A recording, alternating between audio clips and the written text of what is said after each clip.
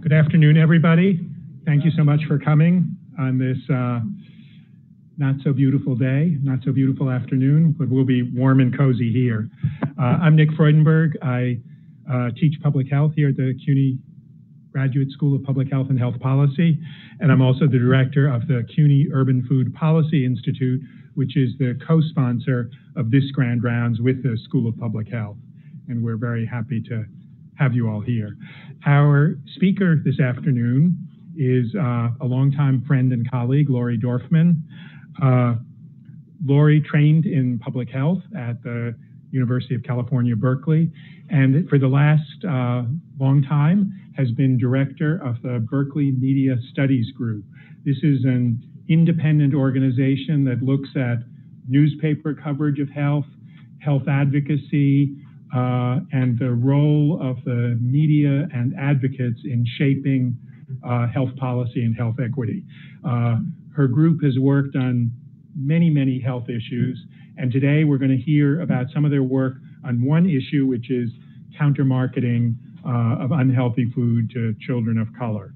We're very happy to have you here, and welcome.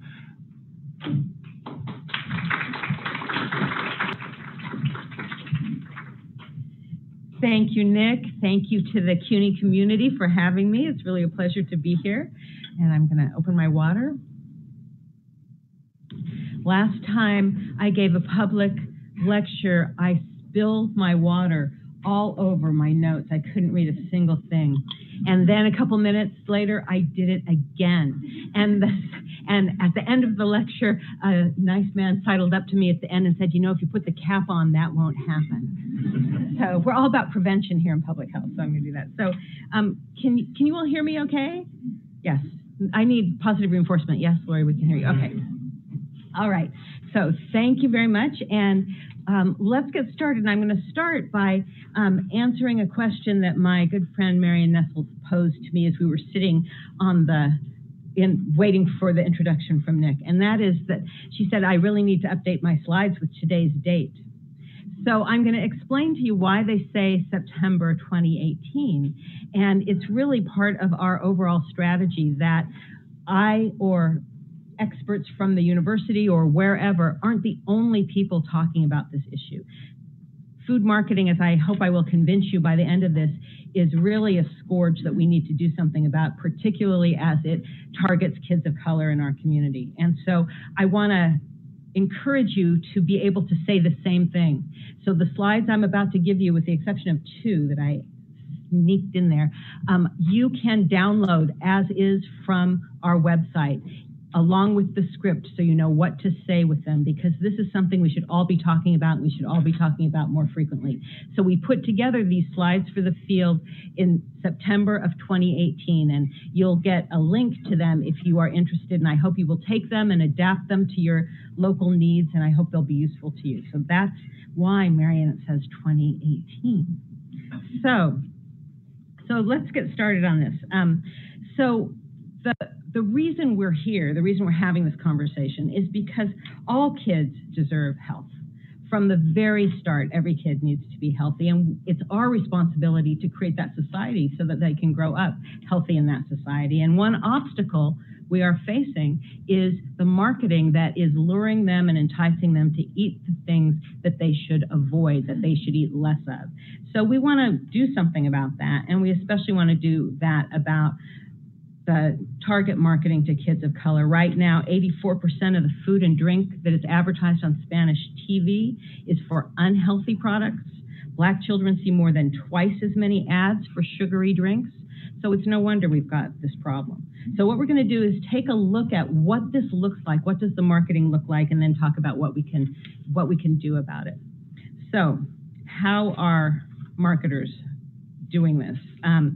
So let's see. We want to examine how it works. So the first way that companies lure kids is by creating a market with kids' products.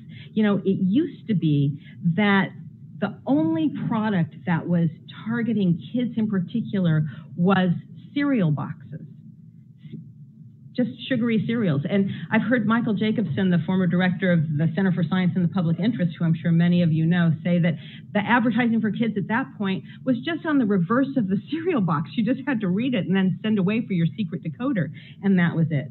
And that has really changed. Lunchables is just one example of products that are designed just for kids.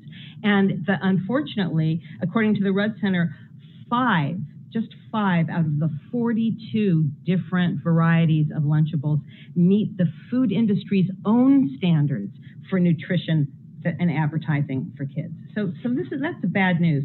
This happened in the late 1990s. If you've read Food Politics by Marion Nestle, you will be apprised of this, or the Institute of Medicine's report, which showed that in 1994 there were about 50 products that were designed just for kids. And in 2004, 10 years later, there were about 500 that were designed just for kids. So we've got a problem, and a growing problem. And the companies aren't straight with us about what they're doing. So this is what the sugar Frosted Flakes box looked like when it first came out in 1983. The sugar Frosted Flakes just took the word sugar off the front, but they didn't take the sugar out of the cereal. So we got a big problem here. So companies are designing products that are just for kids. They're also in all the places that kids are. And you might not think of a vending machine in a school as marketing, but it is, because it has the brand on it and it's placing it right where kids are. They are also marketing everywhere kids are online.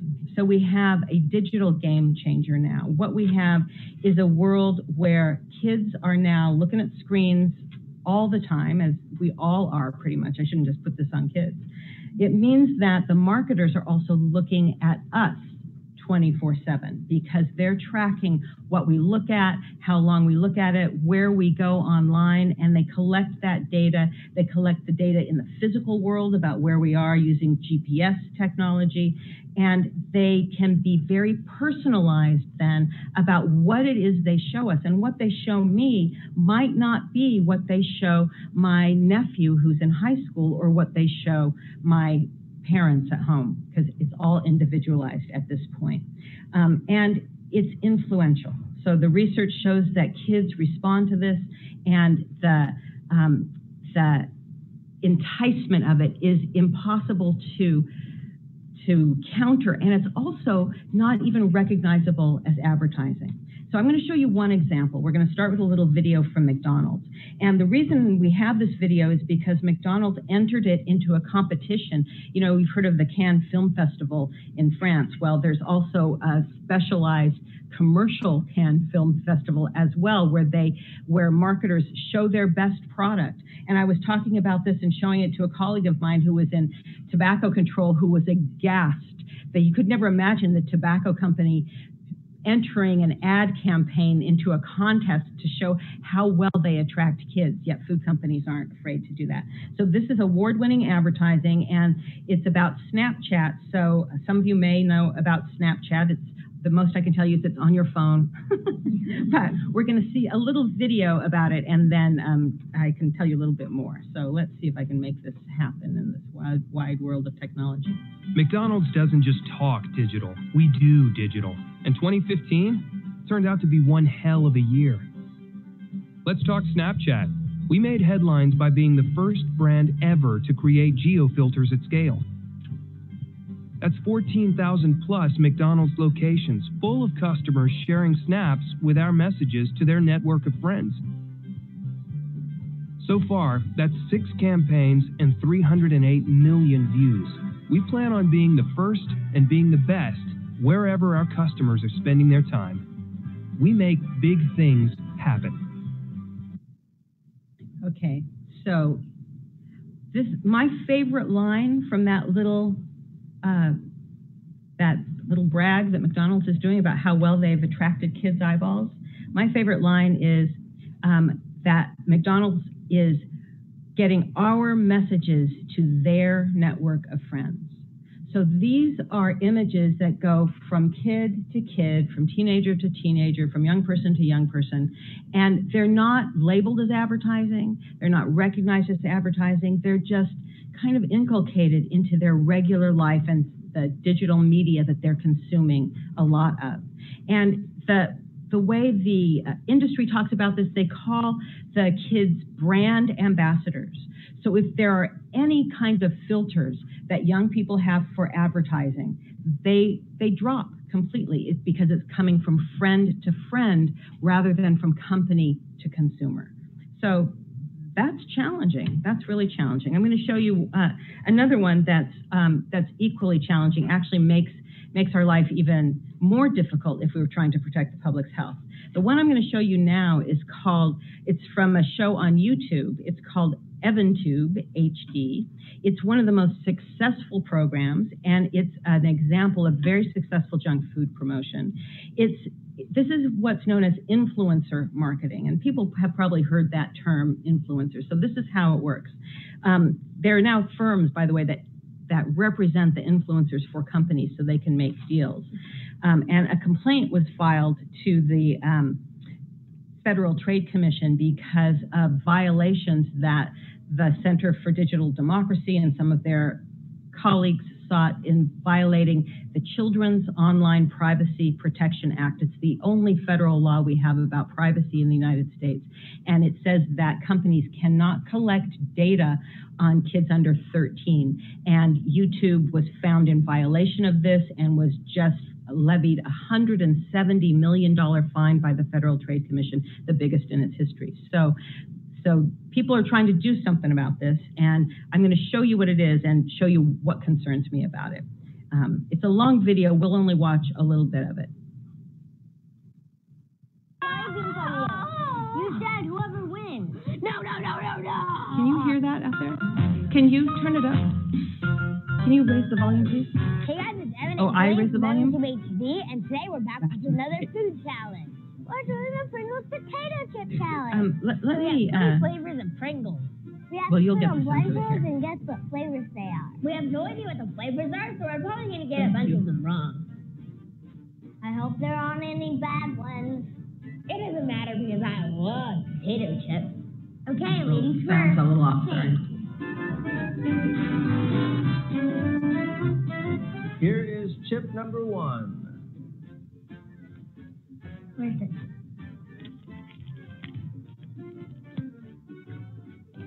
Barbecue? It's good. I think it's cheddar.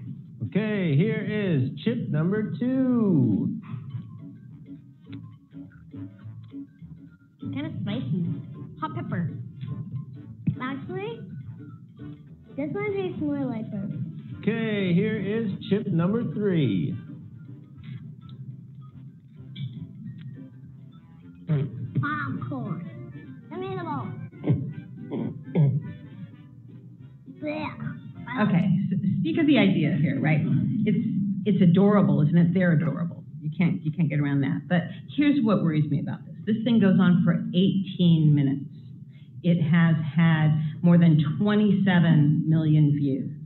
And there are many of these. And that's the 18 minutes. There's Oreos, there's ice cream, there's all kinds of things kids should avoid. So the research that we have that shows that advertising has an effect on kids really comes from old school media. It comes from television.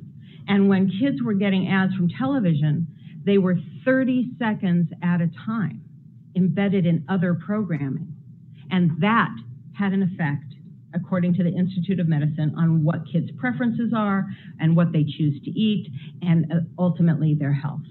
So if 30 seconds in a cartoon has that effect on what kids ultimately eat, I'm really worried about 18 solid minutes that kids are actively engaged in.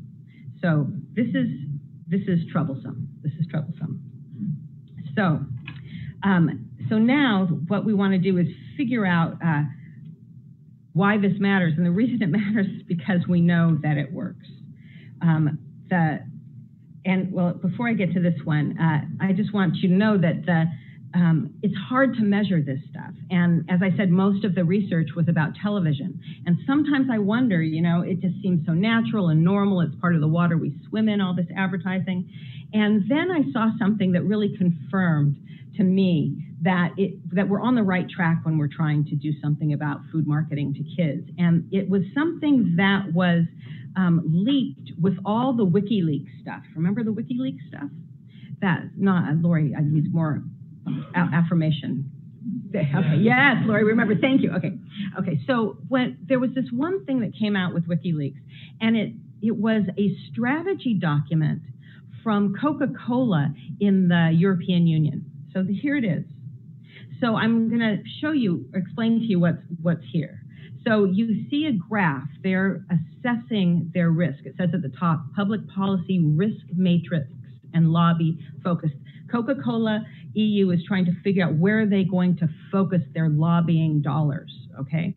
So you see on one axis, the y-axis, it's business impact. So what's going to hurt Coca-Cola's business the most? And then the y-axis across the bottom is what's likely to happen. So what's going to hurt our business and what's likely to happen. If it's in the upper right-hand quadrant, if it's really going to have a big business impact and it's very likely to happen, we want to fight back. And that's what it says in the background. If it's going to hurt our business, but we don't really think it's likely to happen, then we're going to prepare for that. And if it's not going to hurt our business and it's not likely to materialize, it, even though it's out there, we'll just monitor it. So this chart got a lot of attention among advocates who are concerned about sugary beverages and interested in soda taxes, because the top thing that the industry thinks is going to happen and is going to have a very strong impact on their business is taxing sugary beverages. That's the one I just circled. So that's what the flutter was about when this came out. Everybody was talking about excise taxes, which are a good thing if you want to lower consumption or if you want to raise money for prevention. But then when you start reading the chart more carefully, you see a couple of other things that they're very concerned about because they think it will hurt Coca-Cola's business. Advertising restrictions for sweet beverages, advertising restrictions for high fat and sugary and salty foods, plain packaging for unhealthy foods, a ban of advertising for children older than 12, an EU definition of children as over 12 years old, and discriminatory nutrition labeling schemes. I don't think we would call them discriminatory, we would just call them labeling schemes. So this was an affirmation to me that, gee, maybe we are on the right track looking at the marketing. If Coca-Cola thinks that doing something about it will harm their business, I think the flip side of that is that it will protect the public's health and the kids we care about most, the kids who are suffering most from the problem. So on the very bottom is something they don't think will harm their business, and that is banning advertising to children under 12. Now, of course, that's more politically salient, perhaps, but it's not going to have the biggest effect that we want. So this is an important thing to do, and it's especially important to do to the kids who are the hardest hit by this. African Americans, Latinos, Native Americans are twice as likely to be suffering from diabetes and other nutrition-related diseases, and we have to do something about that, and it starts with childhood. So that's what brings us here to thinking about the targeting of kids of color. And so the first question is, well, why? Why are children of color being targeted? And the first reason why is because they are a rapidly increasing market. They're growing faster than the market of white kids, and companies look for growing markets. That's why we had the explosion at the turn of the century of products marketed just for kids. So the industry themselves, when you read the industry literature, they say this is what a research group that was backed by McDonald's, Kraft, PepsiCo, Burger King, and others, they called Hispanics the most important U.S. demographic growth driver in the food, beverage, and restaurant sectors. It's kind of like, who's the guy who was asked, why do you rob banks? Oh, I Can't think of it. Say it again. Willie Sutton, yeah. Why do you rob banks? Because that's where the money is. Okay, so that's why they're targeting the market that's growing the fastest. All right, the marketers are targeting that market because of its increasing economic impact. By 2020, spending power in the Latino community will be 1.5 trillion. In the African American community, it will be 1.4 trillion. It's where the money is. That's why they're going to market there. They also market to kids of color because they are trendsetters for white kids. Here again is a quote from the industry. This is Yolanda White, Assistant Vice President of African American Marketing for Coca-Cola. She says, African American teens in particular have proven to be trendsetters in the U.S. Their ability to shape culture is really critical. So that's why they're going there. So there's a lot of reasons. The other reason is that they consume a lot of media. And if you add up the hours spent, because people are on more than one screen at a time, and kids of color take up, especially mobile media, faster than white kids, they are consuming 8 to 13 hours of media within 6 to 10 hours. So you can really think of this as a bombardment. All right. So how do the junk food companies reach kids of color? They reach them by designing products that are designed for their taste at prices that they can afford depending on the neighborhood or sometimes depending on the individual person, because you can get marketed a price specifically to your phone. That's why I keep going like this. I'm holding my invisible phone. In different places where kids are, and promoting in a language that they understand. And I don't just mean English, Spanish, or other kind of language like that, but the language of kind of being a kid. So McDonald's had the Fiesta menu. That was an early example of product marketing. The dollar menu is an example of how prices shift and how they're targeting certain populations. Place can be really an interesting way to think about marketing, because it's not just the physical place where you are, but the cultural place where you are. So this is an example of Coca-Cola sponsoring the Essence Festival. Every time a company sponsors sports or entertainment events, they want to be in the place psychologically as well as physically that kids are. And then the promotion is using the language of kids. And I really do want those Twinkies with the green cream inside. So anyway, there you go. So those are all the techniques. I think the newest one really is personalization. So those 4 things I mentioned before: product, price, place, promotion, that's standard target marketing. That's what you think about when you're marketing things. And as public health people, we can think about the reverse of that. We can think about what are the policies that we can point to the products that aren't healthy? What are the policies that can arrest the price that makes junk food much cheaper than healthy food? And that's what an excise tax on soda does. What places do we have control of, and what can we say is permitted inside those places and not in other places? And what kind of promotions do we think are fair and unfair? And personalization is the latest one, and so I think it's kind of the trickiest one, because we don't know as much about it, and the companies are moving very rapidly to take advantage of it and collect the data on all the places we go and the way we click and how we use our media, so that they can be very, very specific when they target me individually with an ad. When I or anyone else is on a website, for example, in between that microsecond when what you've clicked on to look at the website comes up and everything else, you notice, of course, the ads usually show up first. But that split second, and what has happened in that split second is that companies, food companies and other companies, have bid at auction for your eyeballs for that split second, and it happens that fast. So this stuff is very, very hard to counter. The price is also a very tricky thing. We had to put this slide in the deck because of a report that came out from the First Nation Institute that found that foods like milk, eggs, bread, beef, apples, and tomatoes cost more on Indian reservations, while Cheetos cost less than elsewhere in the country. So even though it's easy to point to urban centers like we're in and the saturation of marketing, it's everywhere. Denisa Livingston and who's from the Navajo Nation sent me this picture. She said that it was polluting the landscape of her homeland and the Navajo Nation. So this is all around us, and kids, as we said, are saturated with it.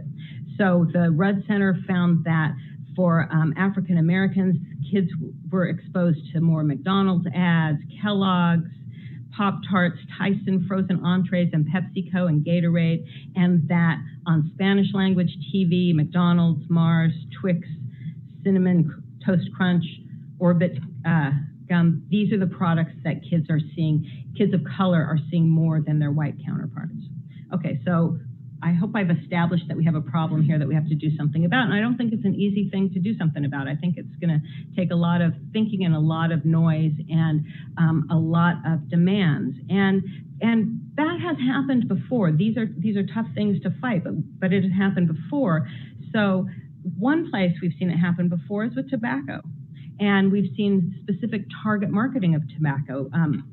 Menthol has been targeted. Here's an example from for African Americans for a really long time. First in an old ad like this with Cool cigarettes, later on with a hip hop version of Joe Camel that was targeting African Americans. And up until the Master Settlement Agreement, there were billboards. There used to in neighborhoods that were targeted, as well as free cigarette giveaways and things like that, just like we might now have with food. And people tried to do something about it and are still trying to do something about it. They said stop. And we've seen good examples of this. In Philadelphia, a coalition stopped R.J. Reynolds from marketing a brand new menthol cigarette to African Americans that was going to be called Uptown, named after the Uptown Theater in Philadelphia. It was the Uptown Out of Town Coalition, and it was a coalition of African American smokers and non-smokers that said, we don't care if this is a normal business practice to target, try out a new product on us. We don't want it. And they successfully got rid of it, which is why you don't hear about Uptown cigarettes. In San Francisco recently, an ordinance was passed to get rid of flavored tobacco, including menthol. And of course, ever since the FDA took control of tobacco and nicotine, we've been trying to get them to get rid of menthol. So this is a long-term battle and difficult, but it can be done. So how do you combat it? First, I think we have to support the voices of the people who are targeted directly and find ways for young people to engage in this deliberate attack on their health. And there are groups that are doing that. Some of them are right here in your own backyard.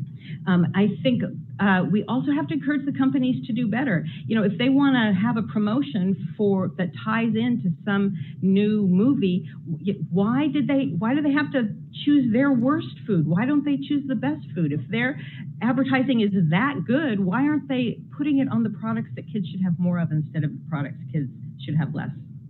The other thing we can do is educate policymakers, and they need a lot of education about this. The FTC ruling that I just told you about was years in the making, and the violations were very severe. And the complaint, which anybody can download to the FTC, really documents very clearly what the violations were, what the influencer marketing is, and how the data collection was happening on kids that shouldn't be happening. So we have to do our homework, and we have to do it well, and we have to share it with people and educate.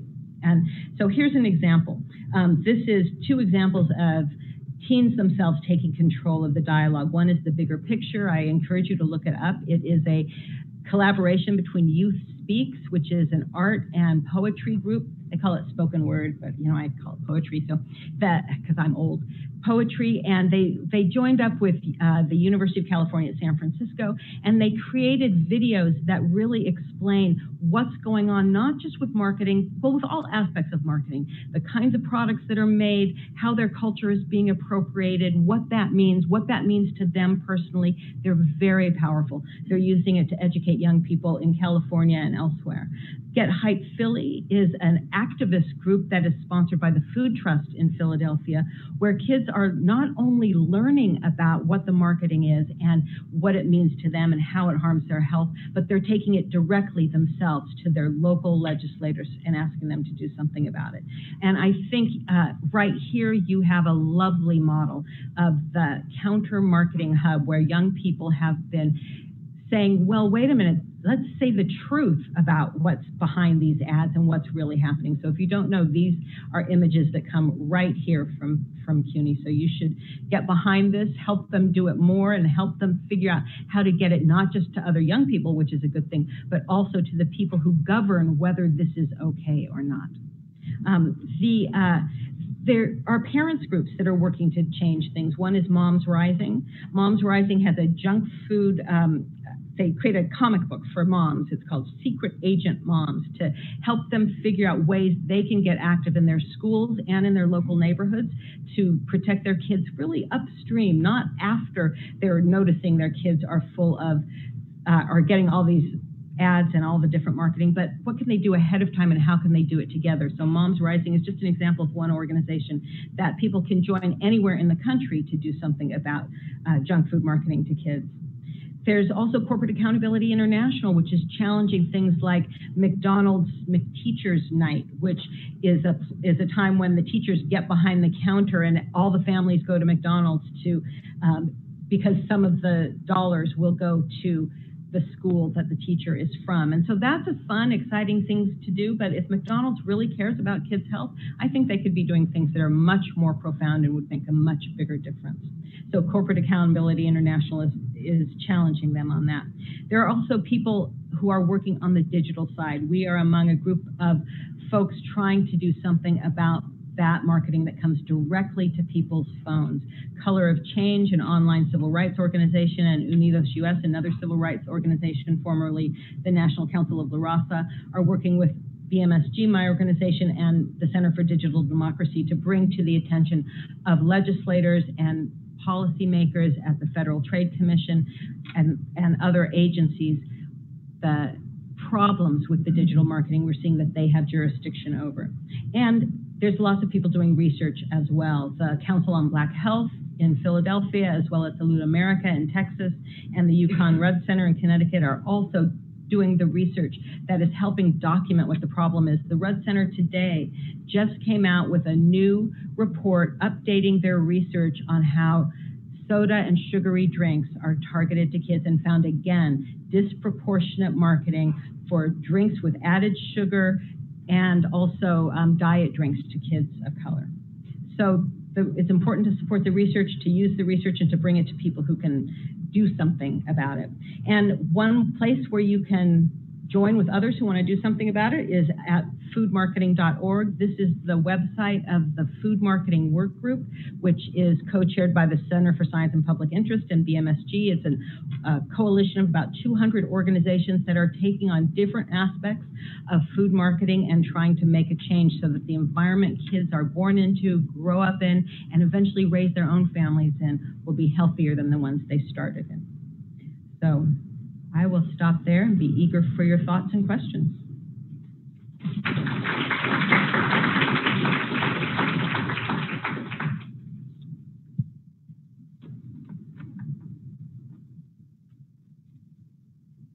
Questions, comments?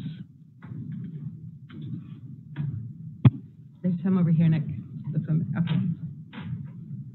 Yeah.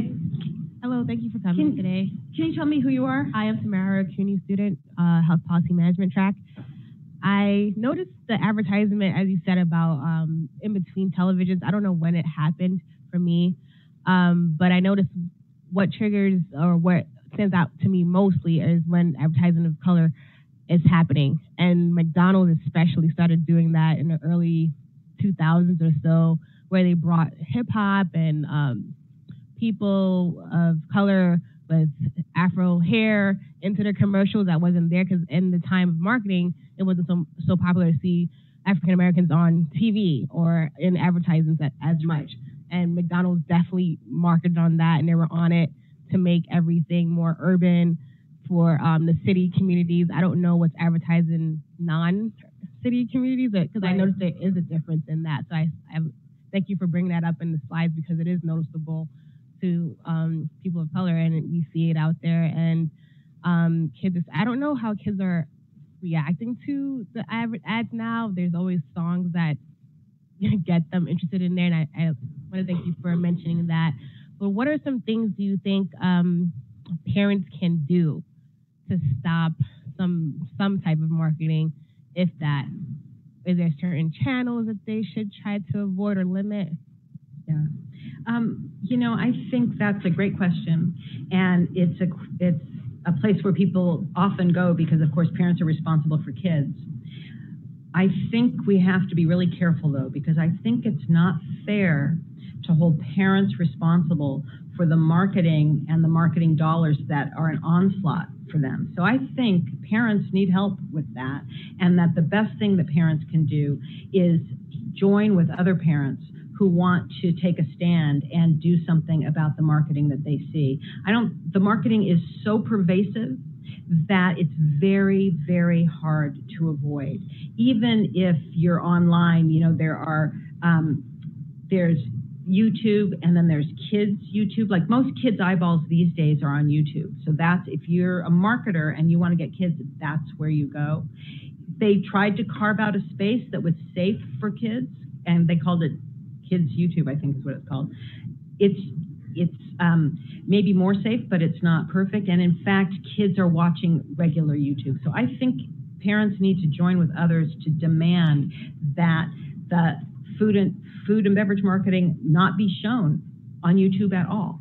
Since they know so much about us, they know the age of the person watching.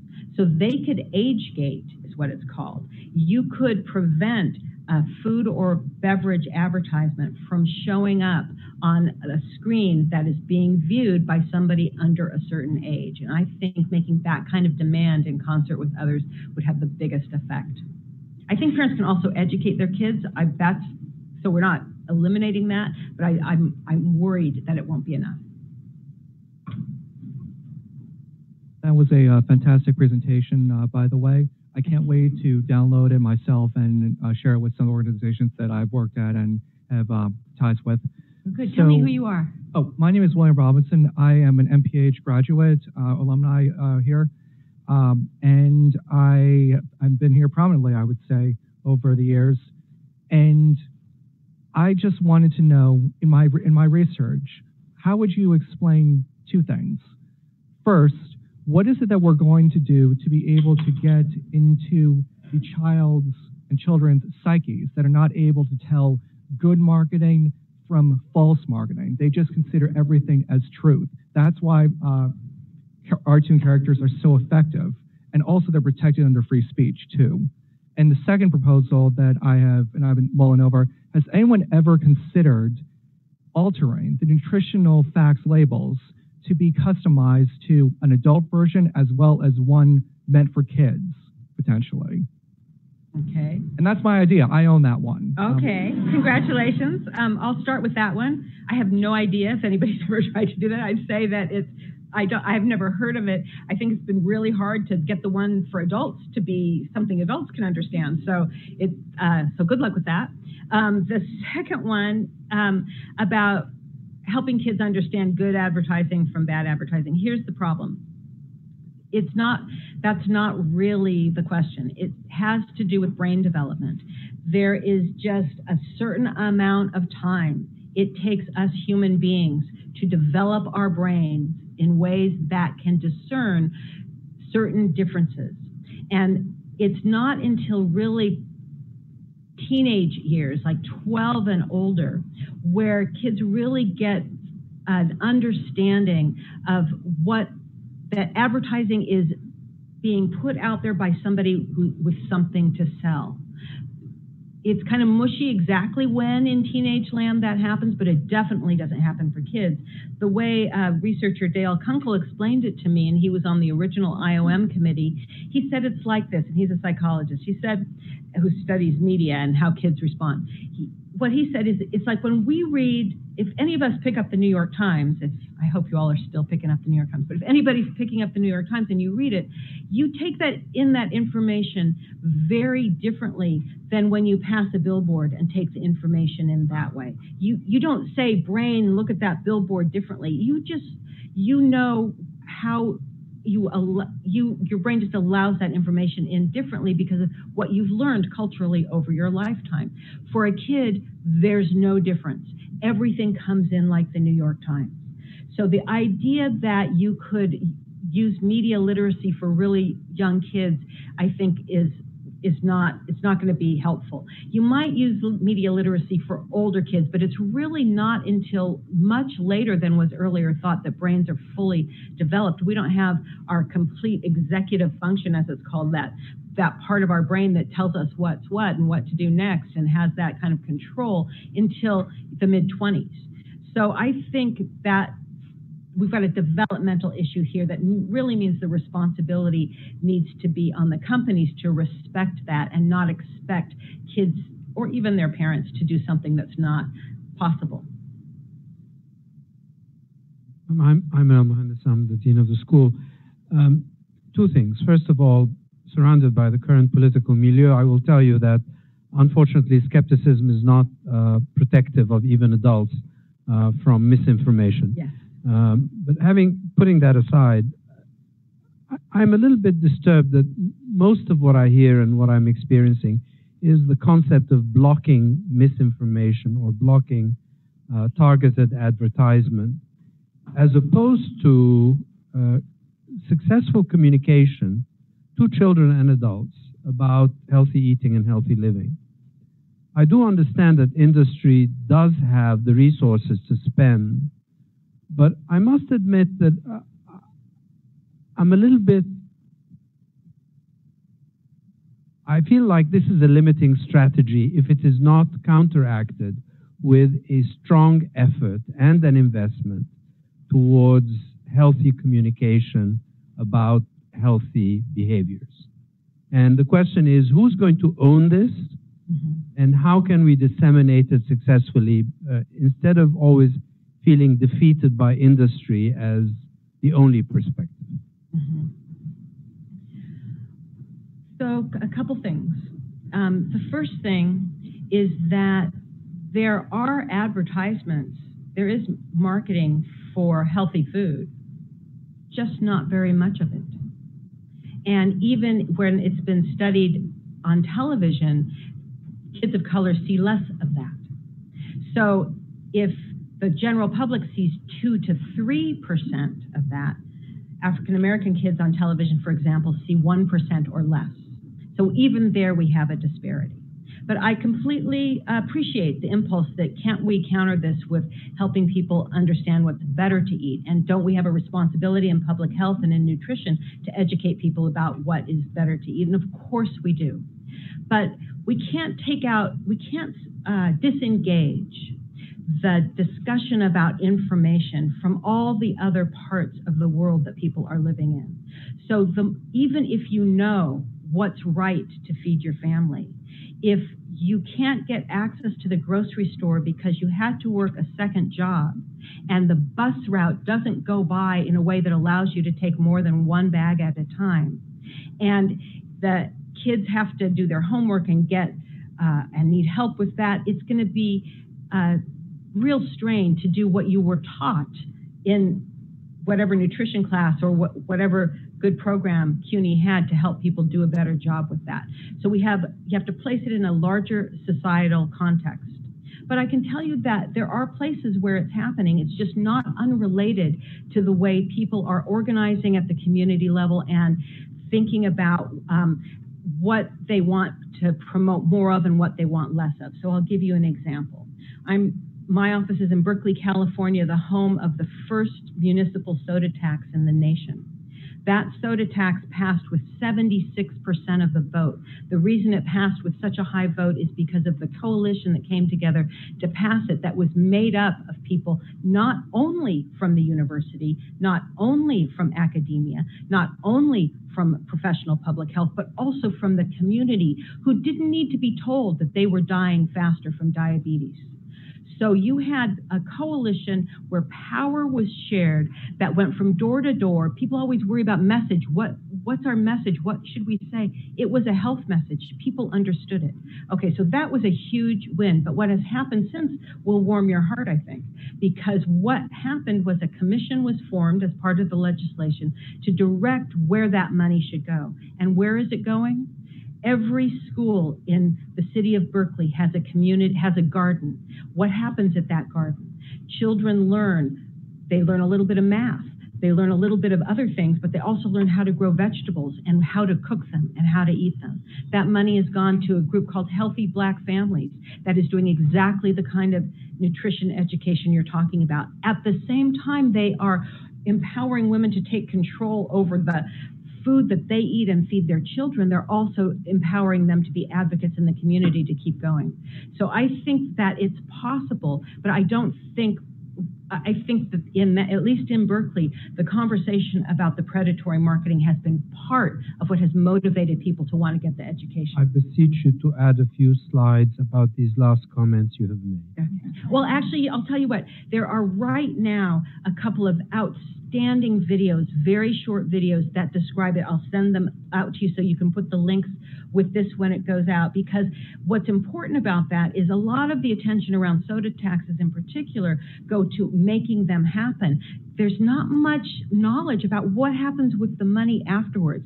And of course, the soda industry accused the city of Berkeley of taking that money and running with it, when in fact it's been put into exactly the kind of corrective measures we need for creating healthy nutrition environments. I have a few sort of follow-up questions and comment. It seems to me, Ayman, that the goal of public health policy is both to provide information, but also to make healthy choices easy choices. And the question is, how do you do that? And how do you do that in this circumstance? And what's the balance? And kind of in thinking along those lines, I wanted to ask your thoughts on two strategies, one of which you just started to talk about. What do you think are the connections between sugary beverage taxes, as you showed, clearly the big fear of food companies, and restrictions on marketing? How are those things connected, and how could they be connected? And then the second strategy I wanted to ask you about, in the early years of tobacco control, the Federal Communications Commission had something called the Fairness Doctrine that required television stations owned by the public to give equal time to controversial issues. And that was interpreted for a brief few years by the federal government to mean that if a television station advertised tobacco, they had to give equal time to anti-tobacco groups. And those anti-tobacco ads on mainstream media were so effective in reducing demands that the tobacco industry voluntarily said, we're not going to advertise on TV anymore. So I just wondered what you think about that. I think we need the fairness doctrine back, is what I think about that. And I think that was, I think it was a marvelous strategy, and it really showed the power of the marketing and the power of the industry, the tobacco industry in that case, to shut off that information. So clearly the information makes a difference.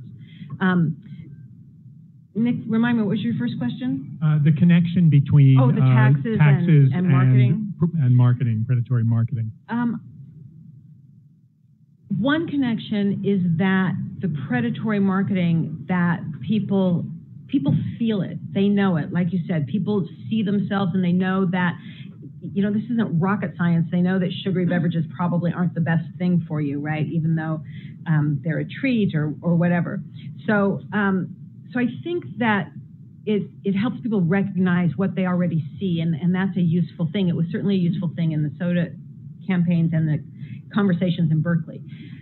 The thing that you made me think of, I don't know if this is what you were looking for, but what you made me think of is that right now, because marketing is a standard business practice, the expense of that gets written off by the corporation. So in some ways, you can think of that as us as taxpayers subsidizing companies for the marketing they're doing that harms our communities.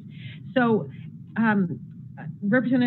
Representative DeLauro has had a bill periodically to do something about that and to take some of those monies and try to put them to public health. That would be a very long-term struggle, but I think it's an important issue to raise because I think people don't think about it. And I think there's more thinking we have to do. I wish I had a smarter answer for you, but I'm not really sure. Just one other thought is money. That soda taxes are a revenue stream used in the ways you described in Berkeley. In Philadelphia, it's used to pay for childcare, to make childcare available to everybody. And again, the tobacco analogy is the master settlement agreement provided billions of dollars, some of which was then sifted away, but was used to counter the advertising of the tobacco industry. That's right. The counter marketing that we and other groups have done has not been able to go to scale the way the Truth Campaign was because they had the hundreds of millions of dollars from the tobacco settlement. Well, and before the tobacco settlement was attorneys general who were suing the industry to recompense the cost that tobacco had put on their states for all the disease it caused that the states had to pay for.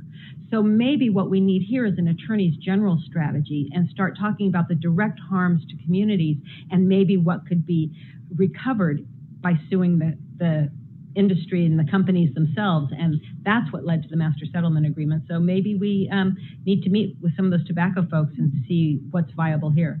There is a lawsuit right now going on where certain parties are suing Coca-Cola for its marketing. And so I think watching that would be really useful and seeing where that goes. Other questions?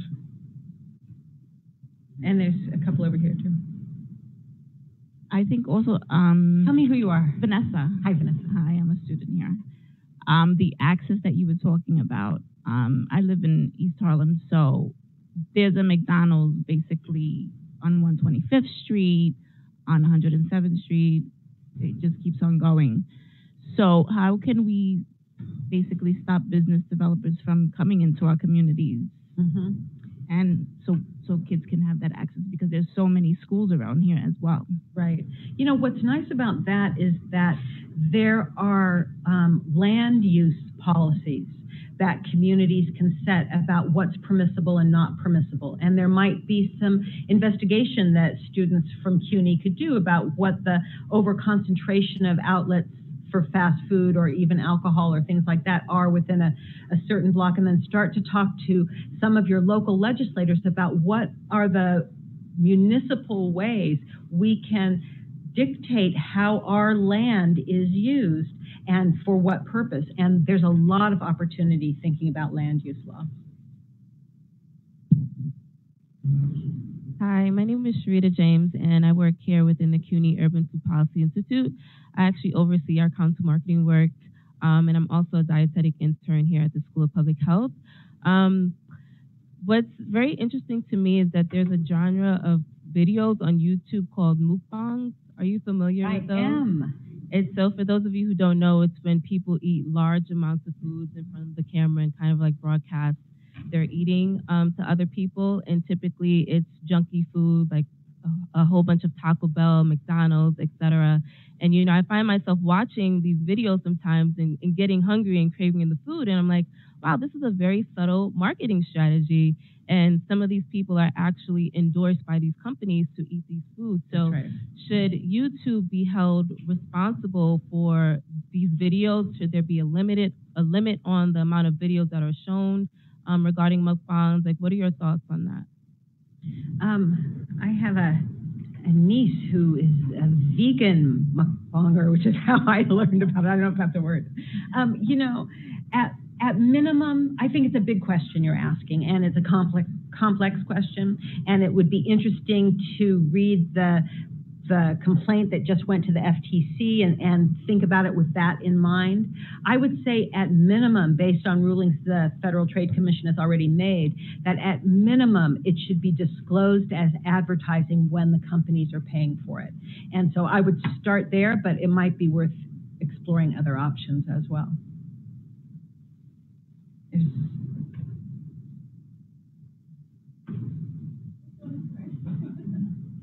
Hi, my name is Megan. I'm a first semester student here at CUNY School of Public Health.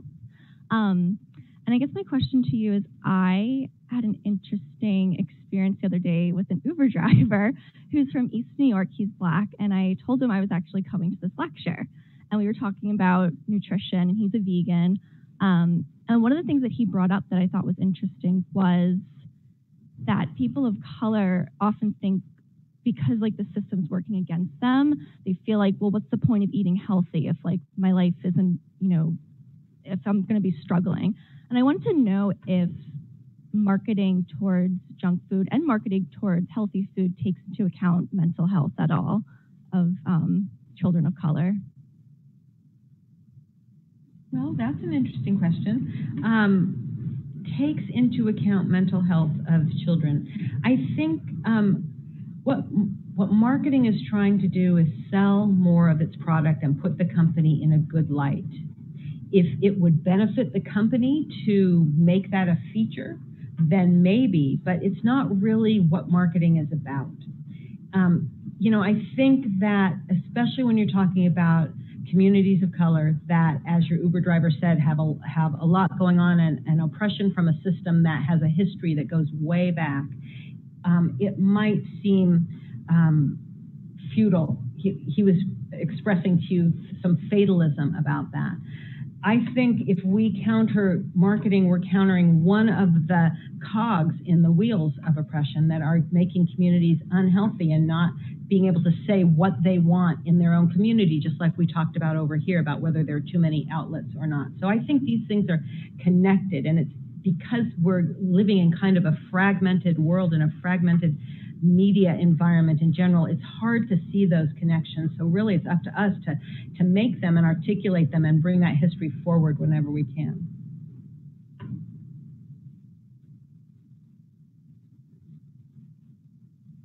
Hello, my name is Rosita Ilieva. I'm Director of Food Policy Monitor, also at the CUNY Urban Food Policy Institute. My question goes back to some of the slides at the beginning of your presentation you showed, and some of the avenues, product, place, promotion, price, that are used in the marketing of both healthy and unhealthy products. But I specifically would love to hear your thoughts about a joint-up approach, right? Some policies may target the affordability, others the placement, back to the land use question.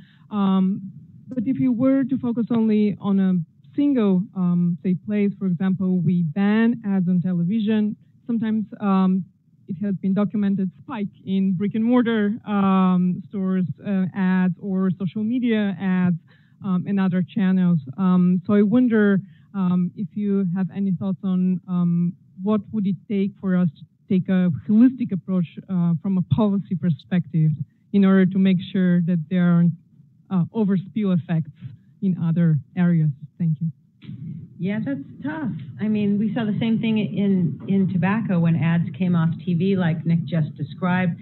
The ads in women's magazines went way, way up, and we saw an increase in smoking among women. So I don't know if we can predict what that unintended consequence might be, and we can't really dictate what other people do. We just have to get behind the thing we think is going to make the biggest difference and go for it and try to attract people to the work that we're doing. And that's what excites me about all the soda tax work. I really think we are on the cusp of something big, and that when that gets in place, that can pour dollars into just the kind of programs that we need to get people what they need in the face of too many jobs and not enough transportation and food that isn't as healthy as it should be close by their homes and all that kind of stuff that takes a lot of intricate work. So that's why I'm excited about the soda excise tax, also because it can by itself reduce consumption. So you kind of get a double whammy. So that, floats my boat. It might not float other people's boat. I think if we're all in conversation, if we're talking to each other, and if we have our eye on the big prize of creating healthy communities, it doesn't really matter to me which social determinant we enter on, as long as we're kind of facing all that direction together. Thank you. Hi, Dr. Dorfman. Chris Palmetto, faculty here. Chris, only my father calls me Dr. Dorfman. I just want to reinforce the fact that you are a doctor, and you're so friendly, and we all know you as Lori, but you are Dr. Dorfman. So I want to ask your thoughts on strategies for framing messages to reach the other side of the aisle. Obviously, our politics have gotten even more polarized, and it's getting more difficult to appeal to people that are less likely to reach these. Now, people have talked about Berkeley, the success of Berkeley, but clearly Berkeley leans so far left that it's maybe, arguably easier to get something passed in Berkeley. But when you talk about framing messages to appeal to that right side of the spectrum, some of the things I've heard, it would be, framing it as an economic growth opportunity. Now, other people have said that's pivoting to the wrong frame. And, Daniel Kahneman says money primes individualistic thinking. Those neural networks go off that way, and that's not a good idea. So I'm confused as to whether it's a good idea or not to talk about that frame, or just get any other advice you have on how to appeal to Republicans, conservatives, et cetera, for these issues. So, Chris, I went into public health because I want to make the world a better place, and I want to do that no matter who's in power. So it doesn't matter to me. I mean, it kind of matters to me, but I want to do it whoever is in power. And I think that there is enough that we have in common with each other that if we emphasize that, we get further. So I think what we have to do is talk in plain language and not be wonks and use jargon. I think we need to lead with our values and say why it matters to us to have a community that any child can grow up healthy in. And I think we have to be very clear and direct about the specific solution we're seeking. When I talk to advocates who do the electoral politics and who are really talking with lawmakers, they often bring up the economic argument. It's not my favorite. And the reason it's not my favorite is because I have two reasons. I'm not crazy about it. One is that let me say something first. The first thing is that if you need to say that argument, I think say it, but get off of it as quickly as possible. And the first reason I don't like it is because I don't think it works. If it did, we'd have prevention funded out the wazoo, right? There's plenty of studies that show that we would save dollars, and it's not funded, so that argument isn't working very well, number one. Number two, it's not our argument. We're not in this because it's expensive.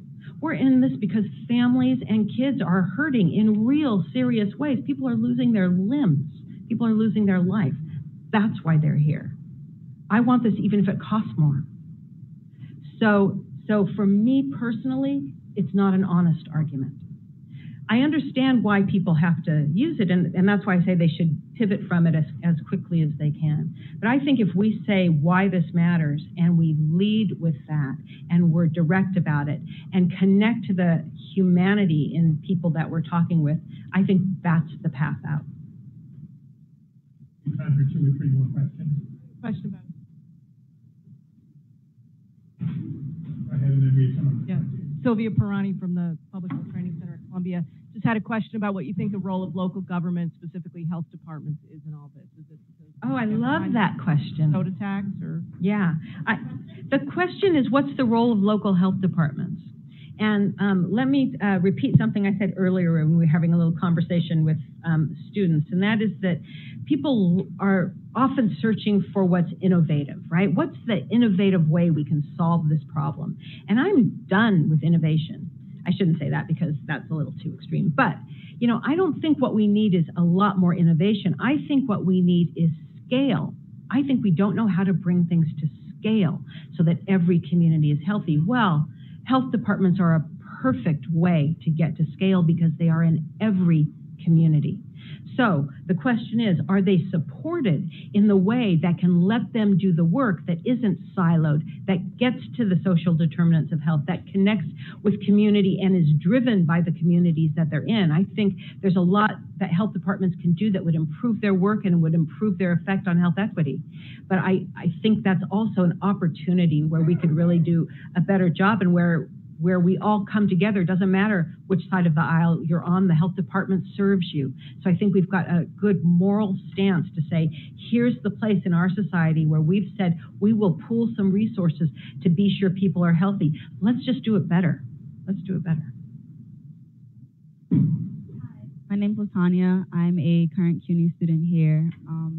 So I'm all for the tax on the soft drinks and the sodas, but I want to play devil advocate to that. And I would say that as much as we are taxing, well, potentially taxing all these soft drinks, Coca-Cola also owns companies like Dasani and Minute Maid that is filled with crazy amounts of sugar and sodium that also contribute to obesity and diabetes in anybody that consumes these drinks, as well as obviously targeting communities of color, minority communities. And so also to that point is that as much as we're taxing these soft drinks, taxing a soft drink still doesn't make it any more affordable than, let's say, a naked smoothie that is available in a deli as well. When you tax a bottle of Coca-Cola, your total is probably going to be around $2.10, whereas the starting price for a bottle of naked smoothie is around $2.75. So nonetheless, it's still more expensive, especially for these communities, African American communities and Hispanic communities. If you were comparing $2.10 to potentially $3 and some change, it's still not affordable. And so I'm intrigued to hear if you have any thoughts on maybe, I don't know, there's like a tax credit possible for like healthier drinks. If I personally don't have any ideas of that. And then also the other thing that crossed my mind was that as much as there is anti-marketing to these companies and to these soft drinks, would it not make more sense to maybe do more healthy promotional marketing instead? So the same way that we're advertising in McDonald's companies where all these happy African American babies are enjoying all their McChickens and stuff like that, why can't they also be enjoying apples and bananas and things like that? You see many non-Hispanic whites on Whole Foods commercials. There's no little to none African American presence there. McDonald's definitely saw the market jumping in 2000, and that's because the idea of race and diversity was so open and engaged. But that was open and engaged because African Americans were speaking up in terms of police brutality and all these other things that we were experiencing at the time. And so they saw that as an opportunity to jump at our community, specifically with the fact of, historically speaking, hundreds of years ago, in the time of enslavement, that's when our poor health started, because we were forced to eat things that disproportionately started us off with poor health, like high blood pressure and diabetes, due to our available food sources hundreds of years ago. So that started off our health, potentially. That is a thought of what started off our health disparities since hundreds of years ago. And now we're just being preyed upon instead of trying to be helped. So I'm just intrigued to hear any thoughts on those points. Okay, well, you need to give the next lecture up here because there was a lot in that question. So let me just take a couple threads and pull them together. I think you're absolutely right to bring up history and enslavement. I think that we know from public health data and epidemiology that a population's health is determined not only by what happens to them in the world here and now, but what happened to their ancestors. So it's absolutely relevant. It makes the problem much more difficult. It also points us to focusing on the conditions that people live in here and now. And the idea that you raised, that why not subsidize healthier foods and beverages at the same time you tax the unhealthy ones, is a perfectly reasonable policy goal. And in fact, with SNAP, or formerly known as food stamps, there are programs around the country that are doing just that, giving people more dollars when they spend them on whole foods and fruits and vegetables and things like that. So I think there's real possibilities there. The one thing that I would just caution about is that the soda tax is one strategy. There's a lot of different strategies, and one strategy will never solve the whole problem, as big and complex as this is. And just as it doesn't mean, though, that it's not a good strategy to pursue. So just as an example, I'm just going to guess, based on my age and your age, that I have been in airplanes where there was smoking, but you haven't ever been in an airplane where there's smoking. All right, they used to divide it. They used to have smoking on one side and not the other. I know. Okay. So that was a long time ago. That was a big fight. Thank you to the flight attendants who led that battle because it was their workplace. So they were affected more than anybody, just like smoking in bars, for example, workplace. So that didn't solve the whole tobacco problem, but it was an important part of that. It raised the issue so everybody could talk about it, they could visualize it, they could see part of the problem. It certainly helped those flight attendants. So it was a piece of the puzzle, not the whole puzzle. And I think the caution is, I don't want to get distracted because the thing that we're working on right now isn't going to solve everything. If I think it's on the path that's going to get us there, if it can link to others, you always have to assess and reassess these things. Sometimes you make mistakes and you change direction, but one thing isn't going to solve everything. But if you think it's worthwhile, if you think alongside the people who are trying to raise the price of unhealthy food that you want to work on lowering the price of healthy food, go to it. And one last question in the back, I believe. Hello, Dr. Dorfman. My name is Sabrina Stevenson, and I'm a first semester student in health and nutrition and hoping to go into HEPI. I understand marketing to be a colossal issue in the minority community. And listening to your presentation, I ponder the question is marketing a successful method to target these restaurants for these people? Because within my community, we have a McDonald's, a Checkers, 2 Popeyes, 2 Kennedy's, and the list goes on, and the cultural tailored restaurants within my community. But I think these people would still utilize these restaurants if there is an advertisement on healthy salads or, hey, we have a vegan veggie burger or the Impossible Burger. I think they would still do it because, one, that's what's accessible to them, and that's what they could afford. So do you think we should target them on preparing healthier food, using better ingredients, and also changing their menu overall? Do you think those are more effective methods rather than marketing? I don't think it's either or, but I think targeting the menu the way you're describing is a really useful thing to do. So, for example, I'm not so crazy about McDonald's advertising salads when you put the dressing on and it's just as caloric as anything else on the menu, and they're advertising the salad to get mom to say yes and brings in the rest of the family and who has all the, the burgers and shakes and all that stuff. So I want it to be real. I don't want it to be a token. So that's one thing. And one interesting thing to look at is what the default menu is, for example, on kids' meals. If you go into a restaurant, if you look at a kids' meal on the menu, a lot of it's just junk, and why is it junk? So I would say a great place to start would to be sure that the default menu for kids doesn't have soda on it, has milk or water, and has the kind of food that every child should be eating. So there's a lot you could do, I think, with structuring the menu of a restaurant that would certainly improve the health, especially since people are eating out a lot more than they used to. So, first of all, thank you to all of you for your wonderful questions and insights. It was really a great discussion, and our cumulative wisdom is greater now than it was when we all walked into the room. And second, thank you so much to you, welcome. Dr. Dorfman, Laurie, for your wonderful presentation and thought-provoking. I'm sorry that some of you still have questions, but come on up and ask them for the last few minutes. But we do have to be out of this room in a few minutes because there's a class meeting in here. Thank you all so much.